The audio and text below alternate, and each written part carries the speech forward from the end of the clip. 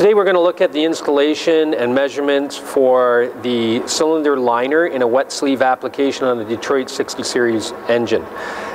This engine in particular, it uses a counter bore that the sleeve sits into, and the manufacturer has prescribed a certain height that that liner has to sit to for a permissible value for how high that liner sits to create the clamping force needed on the cylinder head to hold the liner in its respected position during operation in the engine. So the manufacturer has also laid out a prescribed value of the thickness of the head gasket so that when we crush down the head gasket, that we actually crush down on top of the liner and create the clamping force we need on that liner while creating the sealing capacity also on the head gasket itself. So a couple different things we look at nomenclature. This is the deck surface of the block. That is the mating surface to the fire deck of the cylinder head. This particular area right down here is what we call our counter bore. So this area here is our counter bore. Okay, the manufacturer has machined this to fit into the liner flange, as you can see on the adjacent cylinders, so that when it's sitting in its correct position and it's clamped with the head on it, we're going to have our head gasket sitting here, the fire ring of our head gasket, and then this mating surface here, which is the liner protrusion, butted against the underside of the fire deck of the cylinder head. So if we take a look at the nomenclature related directly to the wet sleeve liner itself, you can see that we have a couple different seals on here. One of these seals is going to be replaced. This is one of the main cooling system crevice seals. And then we have an adjacent seal that works in combination capacity with the cooling system seal. So that if the cooling system seal leaks, the combination capacity seal helps back up the coolant crevice seal.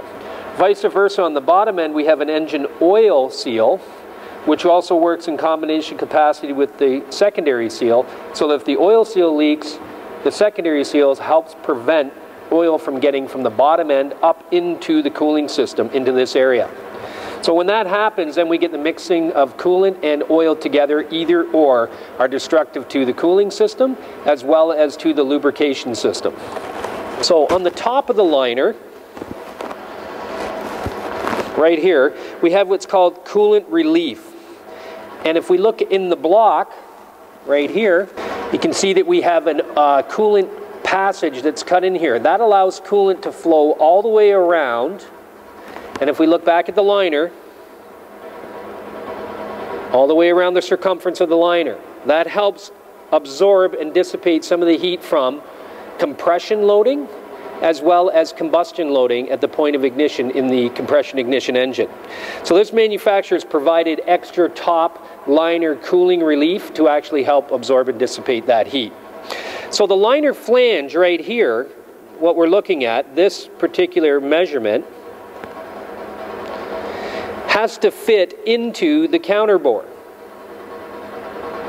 and have a certain amount of protrusion sticking up above to create the clamping force needed to hold that liner in its respected position. We have an apparatus that's going to actually hold our liner down in position when we actually check the protrusion, and we have the tools to correspond with that procedure. Is to check what the manufacturer asks us to check, and it's to check in 4 positions all the way around the circumference of the liner counter bore in the block.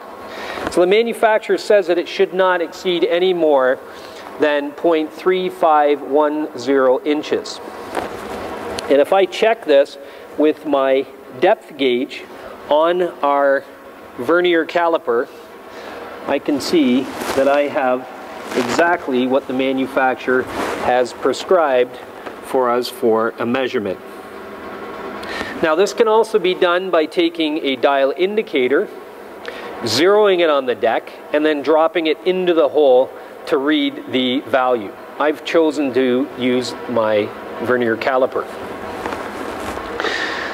Now the next thing that we have to do is, once that the counter bore has been cleaned, and it can be cleaned with some crocus cloth, some light emery, or even a Scotch-Brite pad. It's important to make sure that we don't drop any debris into the bottom end of the engine, or to put a cup in there to prevent any debris from dropping into the bottom end of the engine. Once this has been cleaned appropriately and we wash it out with a little bit of brake clean,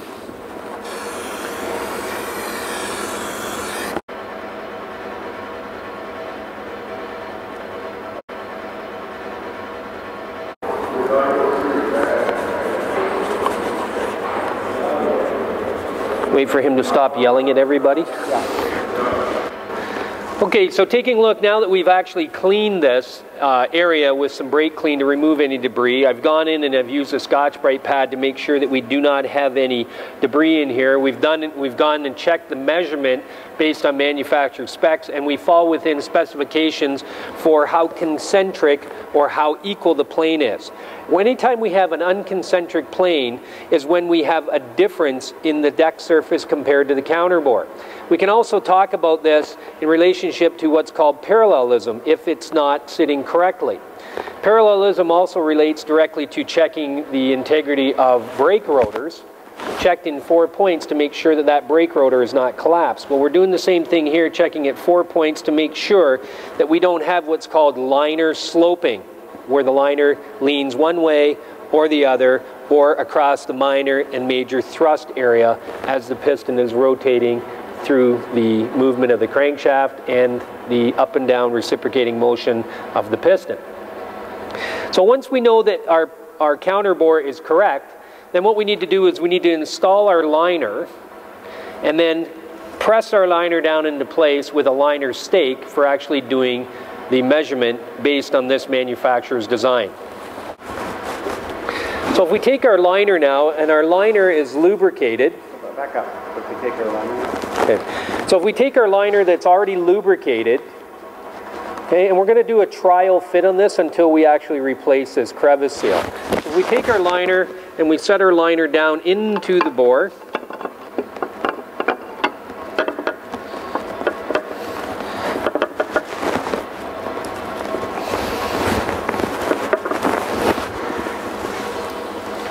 okay, now that we've installed the liner, we're going to take the OEM tool and set it down on top of the liner and line up the head bolts to make sure that we have a spot to position and tighten the tool. Now, different manufacturers use different tool apparatus to actually hold the liners down into position. And once we get this locked down, then we have a specific torque that this manufacturer would like us to torque these bolts to, and to actually lock the liner down into position.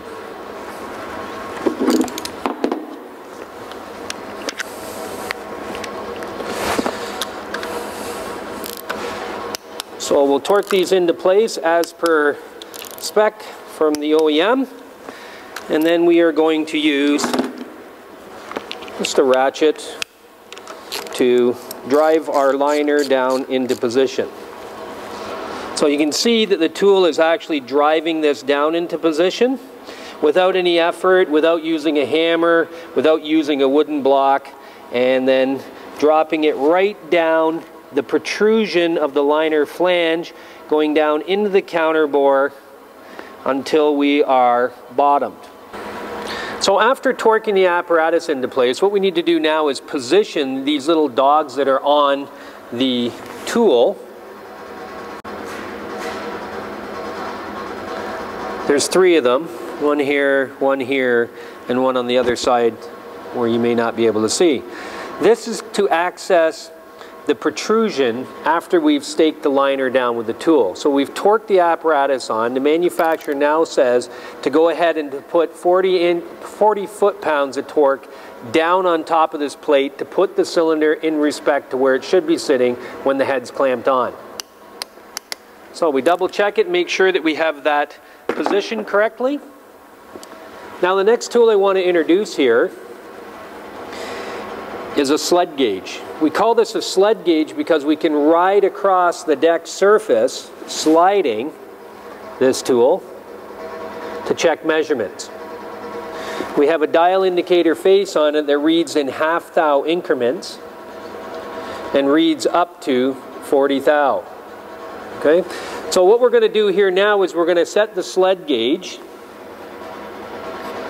And I'm going to turn it so I can see the scale.